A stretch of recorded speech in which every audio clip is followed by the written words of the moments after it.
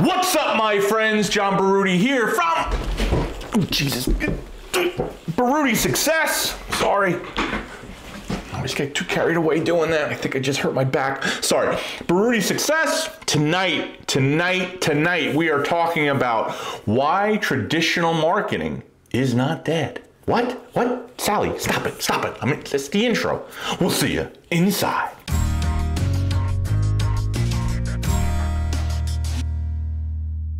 So John, you're here to tell us that traditional marketing, paper, newspaper, TV, cable, all those old telemarketing? Telemarketing? What are you talking about? How old are you? A little old. You're telling us that stuff's not dead? That's right, Carl. Not dead. Hey, Sally. Okay, Sally, I'm fixing my hair. Jesus. So, traditional marketing, not dead. What does that mean, John? What does it mean? So, in the day and age of digital marketing, Facebook ads, Google ads, all of this wonderful technology, right? Instagram and TikTok and all the wonderful things that are out now. You're telling me that traditional marketing I could still do well with? Yes, my friends, yes.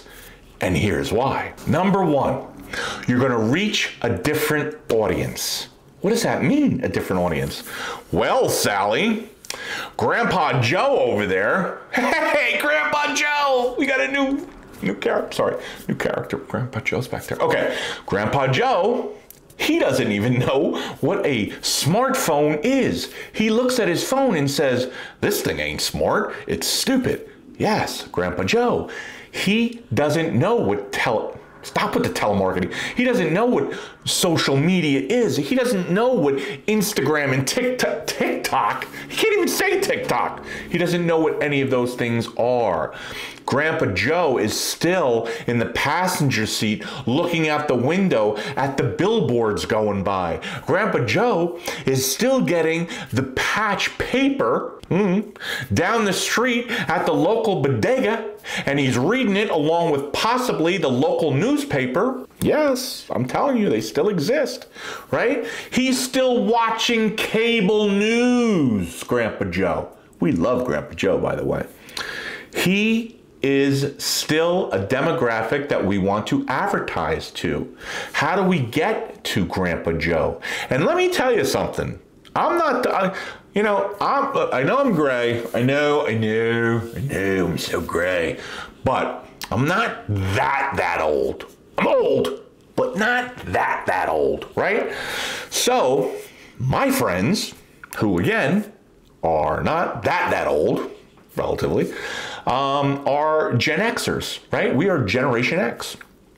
Grandpa Joe, he is a baby boomer, right? But even my generation, not everybody is on the Facebook or the TikTok or the scrollers. I am. I'm a little addicted to the scrolling, but not everybody is. I'll be in a dinner date or, along with a bunch of friends. And, hey guys, did you see the new TikTok? TikTok? What are you talking about? We don't go on that. Or did you see that advertisement on Facebook? I don't even go on that. Social media, no. My kids go on that. Listen, 50s, it happens a lot, more than you anticipate. Now, that being said, yes, there are still a lot of Gen Xers and even baby boomers that are on the social media, on the smartphones and all that stuff. I'm not saying they're not, but there is a good portion of people that either are not on it as much, don't live by it, aren't addicted to it, and so the old traditional way of marketing is a terrific way to get to those people that nobody is doing anymore. Not that many people are doing. From what used to be the norm, maybe 5, 6, 7, 8, 9 years ago, right, is dead now as far as not that many people are using it. So you, Sally, you, Carl, go and use those old school things. Go and do your mailers. Go and put flyers on people's cars. Go and ask the local news station. Maybe you can barter with them. Maybe you don't have to spend the ton of money. And again, if you're a restaurant or a coffee house or something, or even a flower shop, maybe you can barter. Maybe if you're a flower shop or even, let's say, a dry cleaner, you can go down there and say, listen, I'll give away gift cards to my establishment for you to give to your listeners as gifts. This way you get on the air. They're giving away gifts because they're looking for people. You know, the way these radio stations are still holding on to people, you know, again, it's getting less and less, so they might want to barter with you and you don't have to put up so much money as you used to. The newspapers, I don't know why. I don't understand why. They're still ridiculously high with ads. But that being said, you can test them.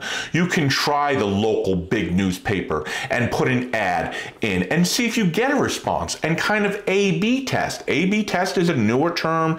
We do it with Facebook ads, Google ads, Instagram ads. We'll try this ad, which is A, and we'll try this ad, which is B, and see which one does better. You can do the same thing with a newspaper. This week you put this ad in. Next week you put that ad in. You see how many responses you get as far as which ad to continue to run. But what I'm trying to tell you is all of these old school ways, you can take advantage of them and you can be the person that's getting that audience that new marketing, new social marketing is not going to. Number 2, building brand awareness, right? Again, let's talk about old school. Let's talk about banners on the highway. Let's talk about, going to cable advertisement. I have a dear friend that I've worked with forever, Anthony Calandras of Calandras Bakery, and I don't work with them anymore. I sold my business, so I don't buy bread from them anymore, but we worked together for the longest time, and I still talk to him, talk to his family. And several years ago, I was pushing them to do more digital marketing. And they're like, John, that's not where our customers are. You know, we have an old school bakery, and you know, they advertise on billboards, they advertise in sporting stadiums. And I was like, what are they doing? That doesn't make any sense. And the reality of it is it makes more sense than you think. First of all, they are doing a lot more digital marketing, right? So, but they're still doing the old school marketing as far as billboards. Their customers, the old school, they're up in Newark, New Jersey, the old school people that are buying Italian bread are still, like I said, the passengers in the seat looking up at the billboards when they come down to the shore and they see Calandras Bakery. That means a lot in brand awareness, right? It is a difference between, again, you could see it on the phone, but when you see a local place like that on an advertisement like that, it does build brand awareness. And to be honest, you know, I'll admit I was probably wrong. They should still do that type of advertising. They advertise in the stadium. Thousands of eyes are on, you know, when we go to the Devils game, I see the Calandras banners going around the stadium. Again, it caters to a clientele that isn't on their cell phones, that isn't on their smartphones, that isn't on their computer. This is a clientele that is still very viable, still has a lot of money, still are great customers to cater to. Now, that being said, I don't think you should only do old school advertising. You need to do it in addition to doing digital, to doing social, because you get so much bang for your buck in the digital and social arena. But that being said, peppering in these old school ways, newspaper ads, cable television ads, billboards, mailers to people's houses. These are ways that you can beat your competition because people aren't really even thinking about that kind of advertisement anymore. Number 3, providing tangible marketing materials, okay? So, again, digital is terrific. It's on your phone. Everybody has their phones. But that being said, actually having brochures, actually having flyers, actually having cards, actually having marketing materials, it's important, right? Handing those things out, having them at your establishment that people can take. Do they get thrown out? Yes, they do. If you buy magnets and people take magnets, and let's say our ice cream store down at the Lavalette Shore. Magnets, people put them on their refrigerators. People rent out the houses multiple times. Well, if it's a magnet on the refrigerator, how many families are going to be in that house that summer? 4, 5, 6 families? They all get to see that magnet with our ice cream store or our coffee house or our restaurant or our dessert house, whatever it is, or our dry cleaners or whatever we have. Magnets, old school advertising, it still works. You still can use it in addition to everything else, the social media and the digital marketing. As far as, listen, there's different rules and regulations as far as door knockers, putting door knockers on people's doors and putting flyers in their windshields and I know you can't put flyers in people's mailboxes, right? Because that's a federal offense. But you know, doing that old school stuff, going and getting some high school kids and having them hand out flyers or brochures or door knockers, which you are allowed to do. You're allowed to put door knockers on people's doors, right? If you are a local pizzeria, again, dry cleaner, plumbing, plumbing, heating and cooling, whatever you are, and you're a local place and you want the people around you, the close people, to use you. It's the best bang for your buck because you're not sending your trucks all over willy-nilly. It's right down the street. Using that old school flyer on cars, door knockers on doors, it works, right? No, it does not, okay? It does not replace, again, digital marketing. It doesn't replace. I can do a Facebook ad and reach 10,000 people way easier than I could hand out 10,000 flyers, no doubt. But that being said, right, most people that have local businesses don't even know the local business exists. They don't even know. So if you go and you put door, they're like, oh, HVAC, where's this guy? Oh, he's right down the street. You know, my air conditioner's having a problem. I'll give him a call, right? Power washing guy. Oh, you know, my house has got mold on it. Let me give this guy a call. Oh, automotive detailing? Yeah, my car. These are the type of things I'm saying. Put them on cards. People will call in addition to doing your digital and social media. And again, this is number 4, right? I'm gonna keep saying it. Digital marketing, social media marketing, and old school traditional marketing. Make up your marketing plan with all of these things. A lot of things can, and it used to be called guerrilla marketing, right? There was a book, Guerrilla Marketing. There was a course, Guerrilla Marketing. And guerrilla marketing, which is old school traditional marketing, again, sending out letters, doing direct mail, again, putting those squiggly things out front of your store, having a gorilla dressing up in a gorilla suit and standing outside with signs. These things actually still work. Again, do they work as well as social media and digital marketing? No, but what it does do, it separates you from the next guy. How many people are trying to do Facebook ads, Instagram ads? Come to my restaurant, come to my deli, yeah, we're all saying the same thing. But if your deli has a gorilla out on the main avenue saying, come in today and get a free potato salad, whatever it is, right? You're gonna stand out from the next guy. Is it silly? Yes. Is it memorable? Yes. Is it crazy? Yes. Remember that wackadoo guy? Crazy Eddie, my prices are super low. Remember him? You know what everybody can't get out of their mind? Crazy Eddie. As soon as I say that, you know exactly who I'm talking about, right? The guy was insane, and that was his big thing. The prices are insane. Remember that? When you're a little crazy, and you separate yourself from the competition, yes, it's goofy. Yes, it's over the top. Yes, they're gonna remember you over the next guy, right? Again, oh, there's the gorilla this week. Honk the horn, wave out the side. Oh, it's Elmo this week. Hey, Elmo. Oh, it's the giraffe. Hey, it's Jeffrey the giraffe.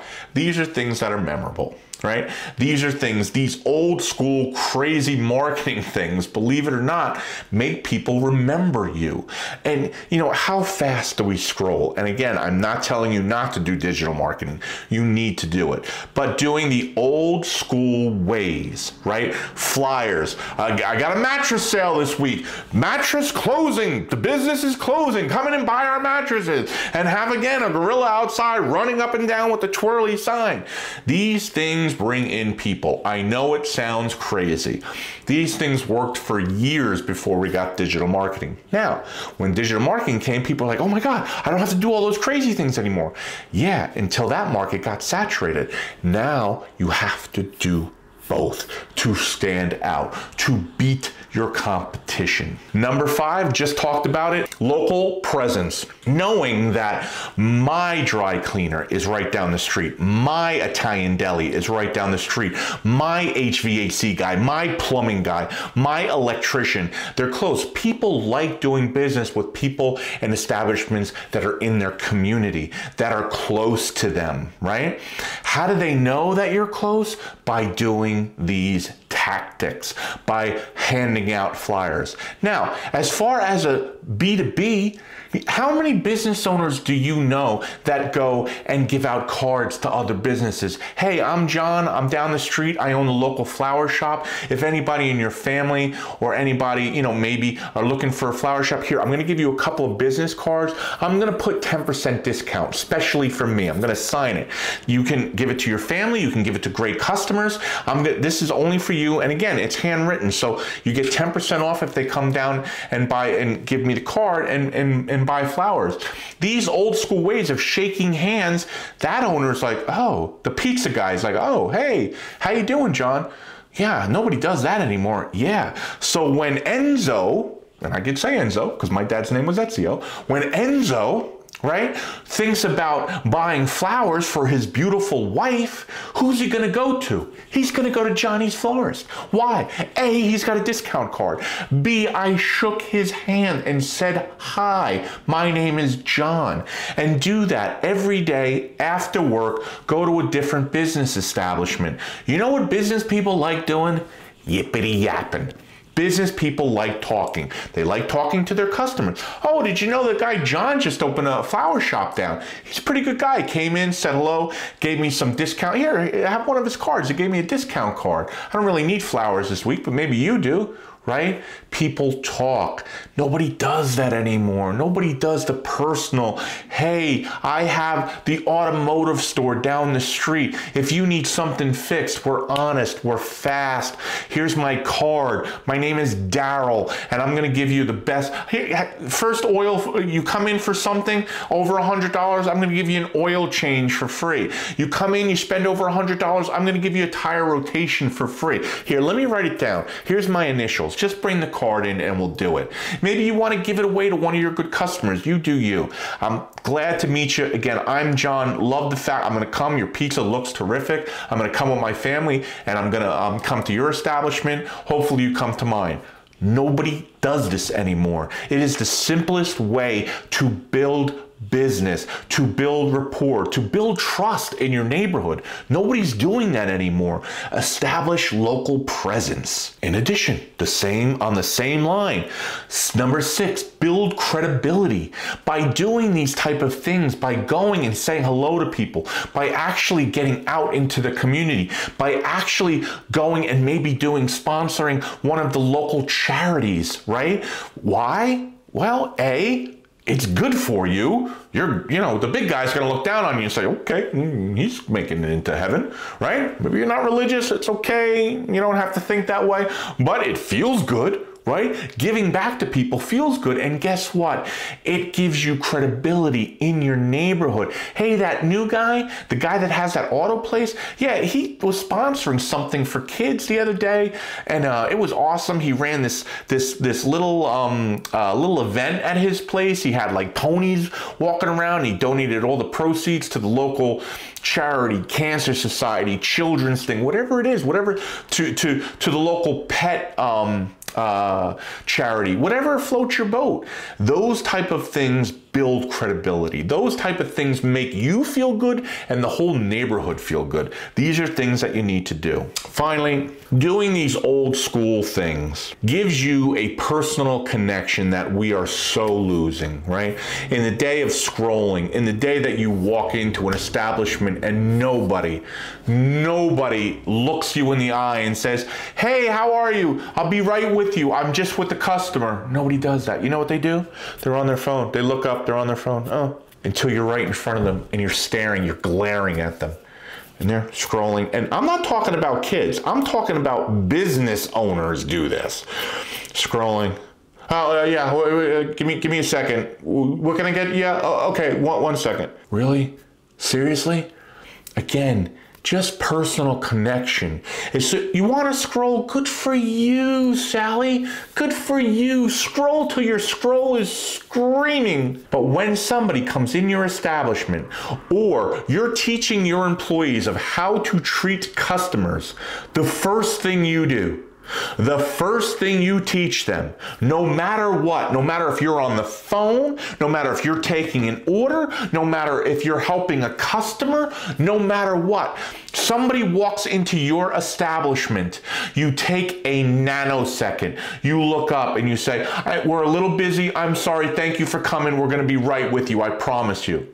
That goes 1,000 miles, right? When somebody is they know you're busy, they get it, they see it. But how about just saying, I'm so sorry, we're busy, we're short-staffed. Everybody knows you're short-staffed, everybody is short-staffed. But by giving that little personal, hey, I'm so sorry, I'm gonna be with you in a second. If you're on the phone, excuse me 1 second. Yeah, I'm gonna be right with you. I'm sorry, I'm just taking an order on the phone. I'll be right with you. I'm sorry, we're so busy, I apologize. No problem, Joe. You got it, man. And listen, if it's been 4 minutes, 7 minutes, 8 minutes, and you haven't gotten to them yet, again, you lift up your head from slicing your sub or making your coffee or cleaning your cleaning in whatever, in a daycare, if you're taking care of kids. You raise your head. I'm so sorry. I know I told you I was going to get with you. I promise you, within a minute or two, I'm going to be with you. No problem, dude. I got it. Thank you so much for acknowledging me. Thank you so much for saying that. You know why? Nobody else does it. The whole personal connection thing is gone. Nobody cares. It's like, I'm too busy. Why should I even acknowledge somebody? Because they're a human being. That's why, Sally.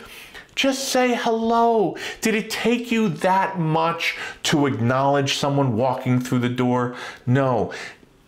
And here's the thing, every once in a while, send somebody into your establishment, a good friend. Hey, Mike, do me a favor.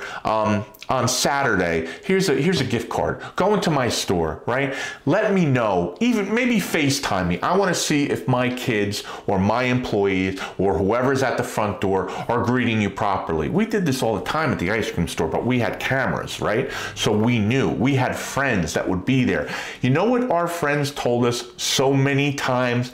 John, Beth, we love going to your ice cream store because everybody is so polite. Everybody, as soon as you walk in the door, hey, how you doing? We're gonna get right to you. The smells, the sounds, everybody's happy. That is not easy to do. That atmosphere is not easy to culminate.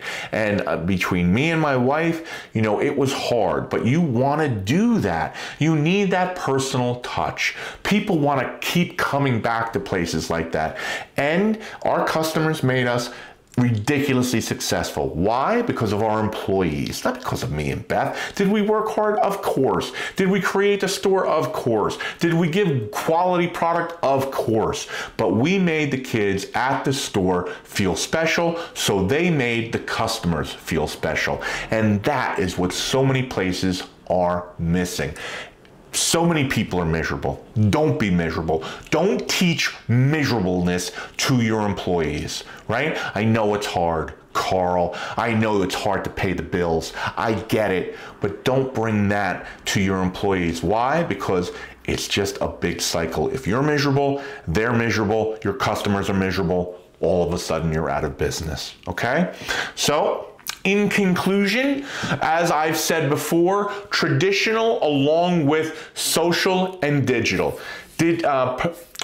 Traditional is not dead. It is still an outstanding way to bring in customers.